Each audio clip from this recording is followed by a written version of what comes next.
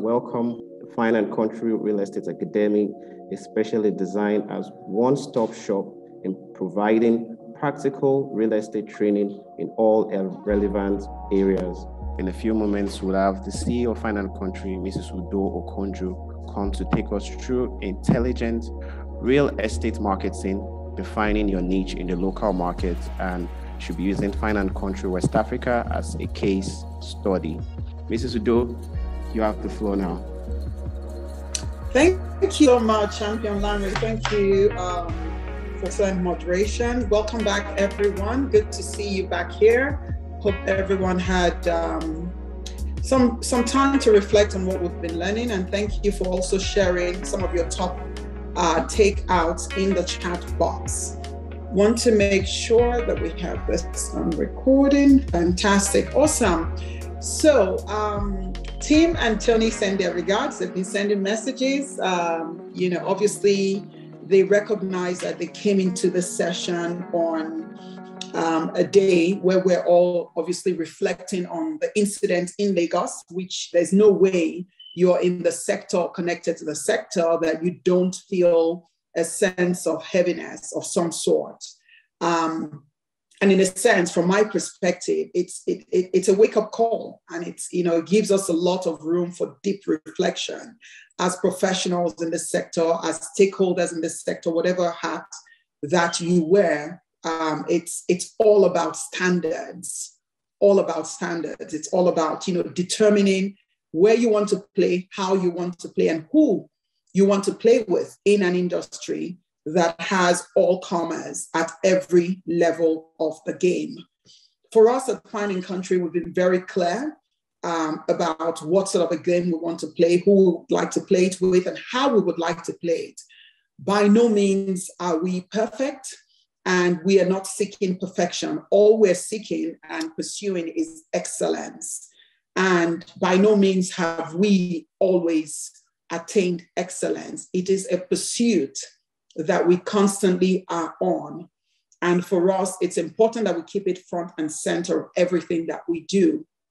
Over the last 12 years that we've been in the market in West Africa, we have leveraged and layered on the foundations of our global network, the values of the global network of Fine and Country International, and adapted the fine work that has been done by and with Fine and Country International to our own market. The nature of the Fine and Country global network is such that you have to be a leader in your market. You have to demonstrate the capacity to lead by shaping the market or the industry that you operate in. In addition, as an individual and as a professional coming from the legal field where standards are very critical, as a matter of fact, you have to go through multiple layers and multiple exams and standards, to join the legal profession. It's not enough that you study law. You also have to do what we call be qualified to join the bar. So when I joined the Nigerian bar, I had to be qualified to join the Nigerian bar. When I joined the New York bar in 1993, I had to be qualified to join the New York bar, the Nigerian bar in 1991, the New York bar in 1993. And what professionals or professional organizations do is that they set standards.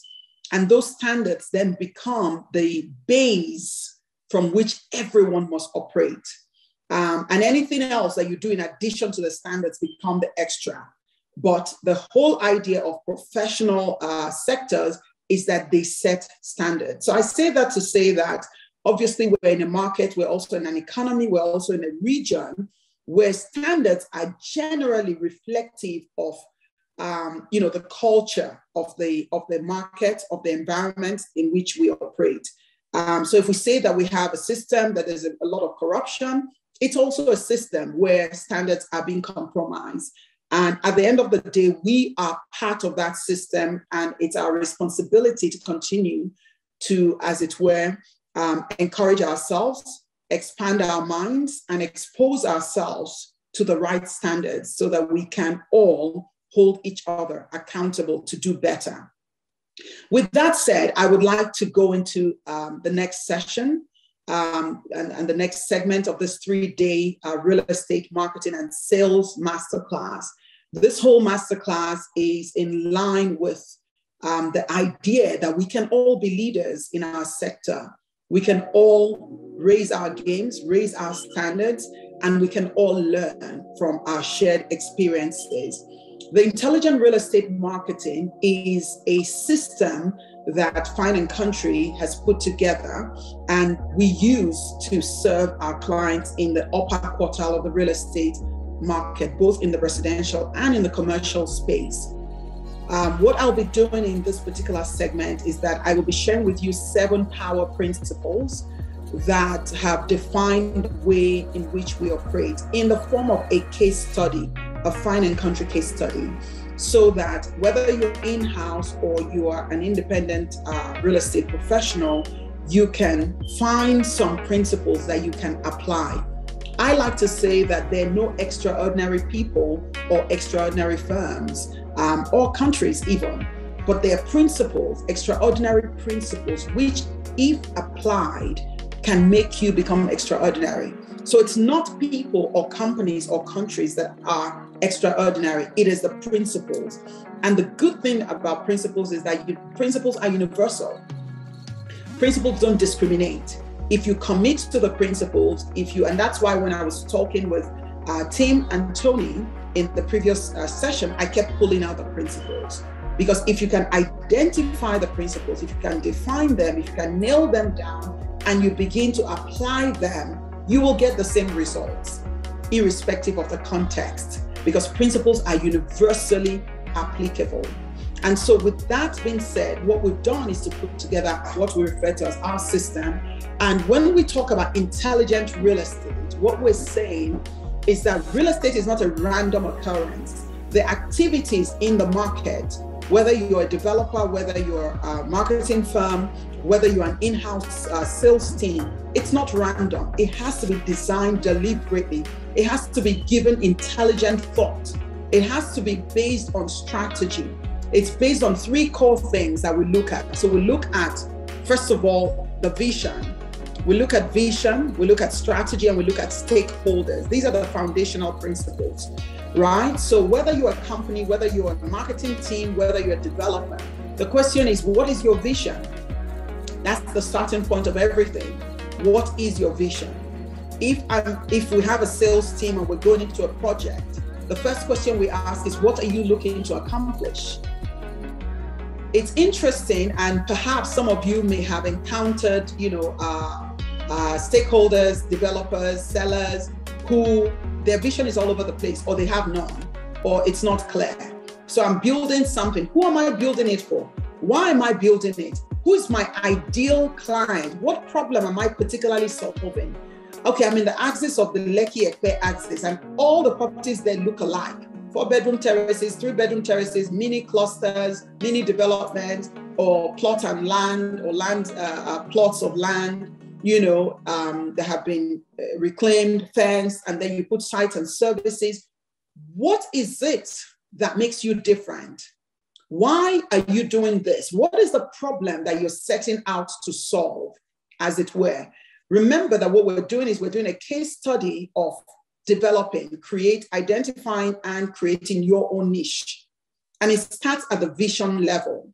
So as a company, as an individual, as a firm, as a team, who do you want to serve? Why are you uniquely qualified to serve that particular audience or target market? What are the driving principles for you in that particular space? And we're going to share with you what our own vision was, but it's really just to lay down these 3 foundational principles. So if you want to indicate to me in the chat section, do you represent a developer, or are you a real estate professional, in the sense that you're an agent, you're an estate surveyor, valuer? Just indicate that in the chat section, just so I get a sense as to who's in the room and the sorts of examples that we'll be getting, because I'll be pulling your own examples.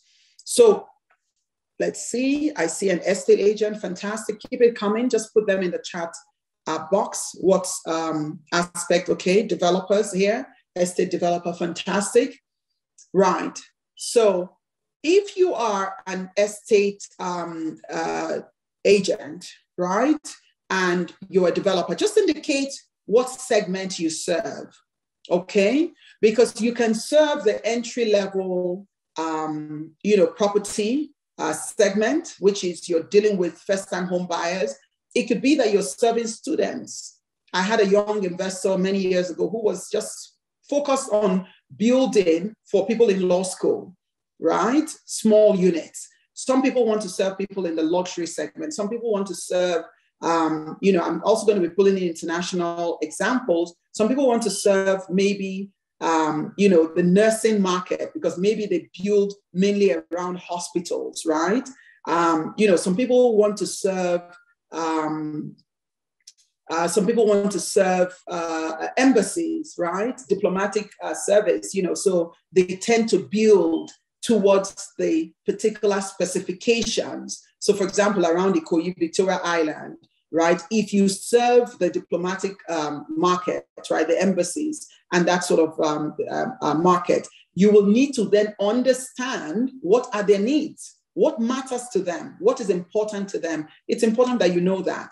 If you're serving people in the diaspora, someone had asked a question earlier, how do you target them? The question is, what is their pain point? What is their problem? What makes you and your product uniquely the best product or service for them?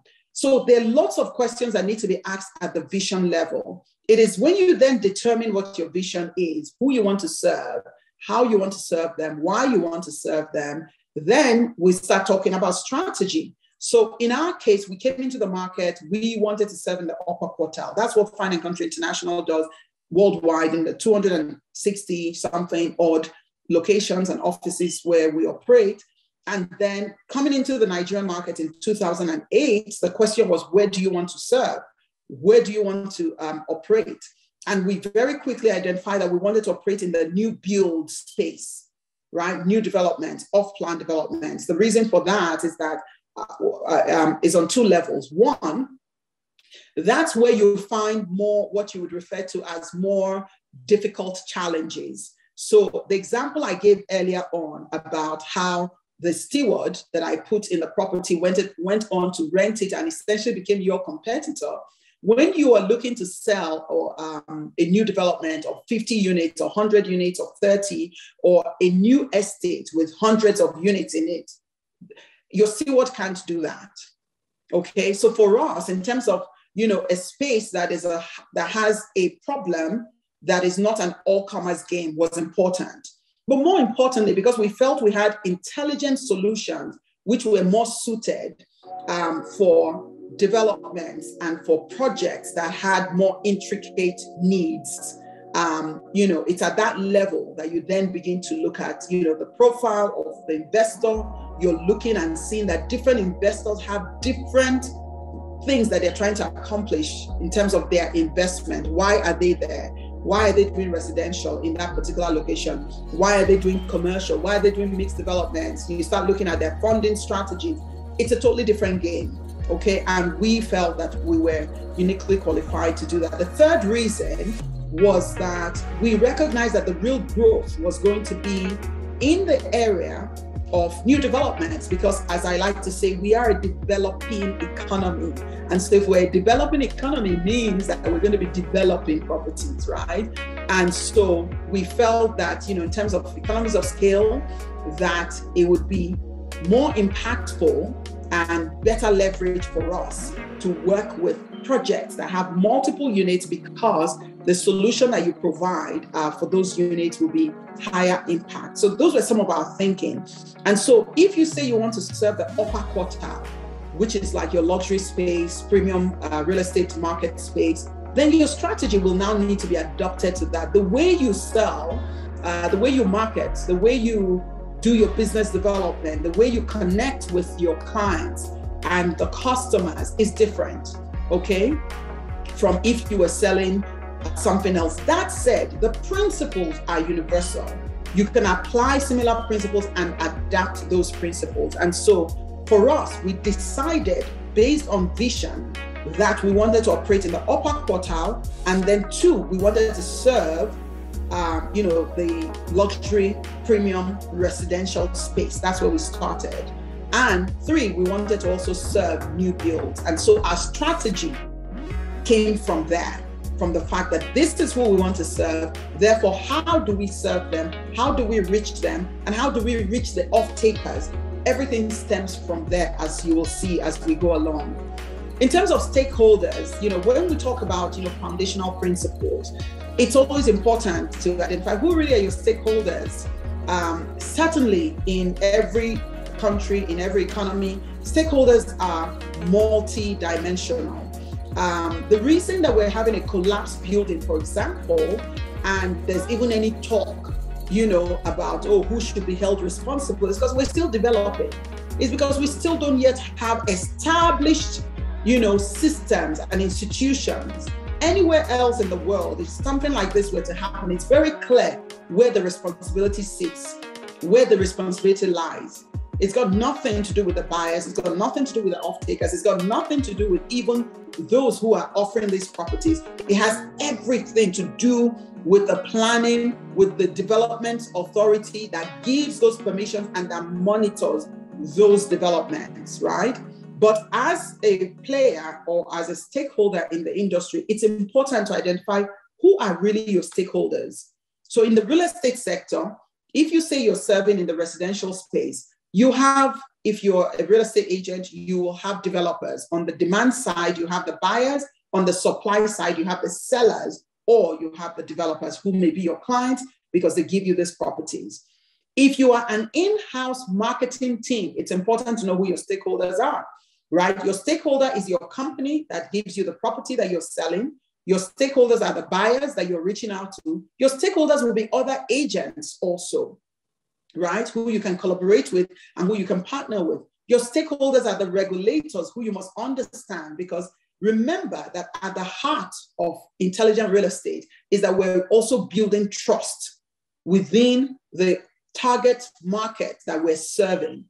And one of the best ways to build trust is to have knowledge. Now, how can you have knowledge if you do not know who you are serving and how to serve them? So it's important to take stock of who your stakeholders are. For us at Fine & Country, we look at the regulatory authorities as stakeholders. So whether it's tax, whether it's the zoning, it's the developmental authorities that give the permits, the banks can be part of your stakeholders, because if a bank is funding a project, they will put a project manager to make sure that that project is going on. And so it's important that you understand that and you understand their stake and what they contribute. Because we deal with high-end real estate and developments that are mostly funded and financed by part equity and part debt, we then find that we're also interacting with the financiers as well as the developers. It's important to understand these relationships, because how you manage them will be determined, or rather will be a major success factor for you. Working with other realtors, other professionals, whether it's lawyers, architects, or whoever can refer buyers to your projects, they're also stakeholders. And for us, we take that seriously. It's important to know who you're dealing with. Also, when you're dealing with the buyers, who are the stakeholders within the buyer's ecosystem? You may be selling to a wife, but really it's the husband who's paying. You may be selling to a husband, but really it's a wife who's making the decision, who you never see. You may be selling to a husband and wife, but maybe it's the children who actually are going to make the decision. A few months ago, we were showing a penthouse to a client. And, first of all, they came alone. Then later I was with a wife. And then after we thought all the decisions were pretty much, the question was, is there anybody else who needs to see this property? Guess what? Lo and behold, the adult children. And guess what? Those adult children are sophisticated, they're exposed, they're intelligent, and they are a key part of the stakeholders' constituency. But if you do not know this, you may think that you have, nailed the deal, but meanwhile, you have left out certain stakeholders. I'm going to stop at this point because this segment, we're going into, principles, teachings, and I want to make sure that we're all on the same page. So far, as far as the principles that have been shared, do we have any reflections? Are you on the same page? Have you gotten the top points that I've shared? And if you have, I would like to see your top takeouts so far, and we will jump right into the additional principles.